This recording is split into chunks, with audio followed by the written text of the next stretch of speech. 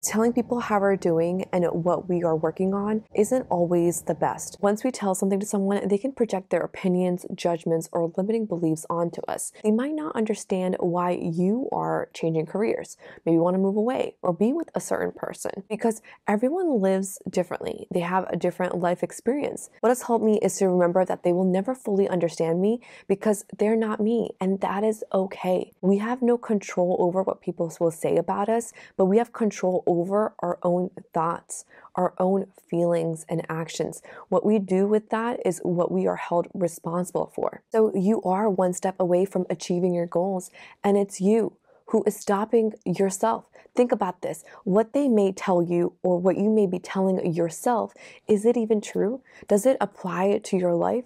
The answer usually is no. Maybe you started a new job and you feel like you're not good enough. Ask yourself, is that even true? No, I have a degree, I work harder than anyone else, I'm learning daily to improve my skills, and you'll come to the conclusion that you are good enough. You can even ask yourself, how long have I even been in this job that I'm saying to myself, I'm not good enough?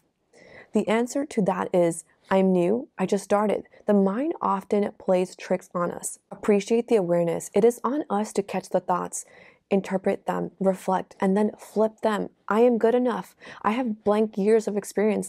In the past, it took me 6 months to adjust to a new job, and then I excelled even more. I'm willing to learn, and I am learning. For some people, when this happens, they don't even know what to do with these thoughts. They may procrastinate or even give up and then want to start something else because maybe a fresh start will make everything all right. They say, I'm going to start something new on Monday or next month. Well, today is a fresh start. With this breath is a fresh start. You can start over right here, right now, in this very moment. The only thing that is stopping you is you. Focus. You may be blocking your own blessings because you think it's going to come in a certain way. Let go of the how and when it's gonna come. My dad did not want me to go get my master's. He may tell you otherwise now, but I told him I wanted to, and somehow I will make it work. I knew I'll have to take out loans, and so be it, and I was willing to do it. I also knew that somehow I will get a scholarship or different means to pay for it. So I focused on finding the money to help pay. This included fellowships and working part-time.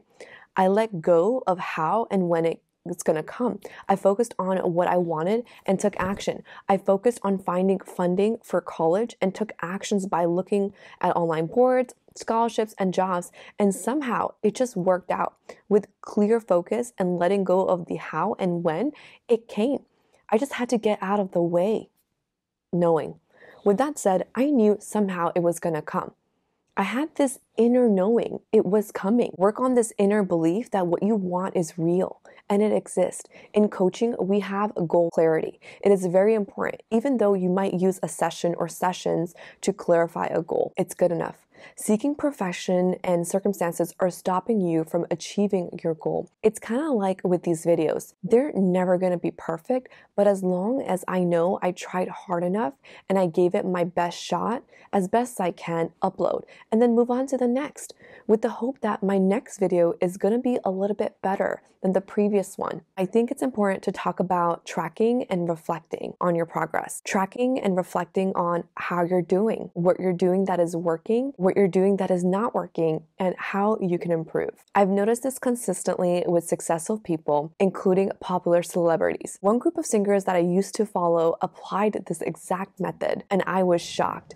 When watching a reality TV show, I saw this group of singers complete monthly reviews. These monthly reviews, they talk about different areas of their lives, including professional goals, both group and individual goals, personal goals, and even discussed conditioning the mind and mental health services in their offices. This show showed me some of the behind the scenes of how they are reaching their success. Not only are they doing the internal work to work with like the reflection every month and maybe talking to someone about it, like a therapist and their group members, but also actively working towards their goals, such as group activities and coming into the American market to solo activities. This helps with knowing your purpose, keeping focused on the goals. Hopefully this will get you to the goal that you want faster in a better way because you're consistently learning about yourself and everything that influences you and that goal. If you're not doing the work, you're going to keep wondering why you're not reaching your goals or reaching success is because there's nothing that you've changed to get the results. And maybe by reflecting and doing all that work will help you get there faster, just like the celebrity example I mentioned. Work on your happiness for yourself without the need of approval for others.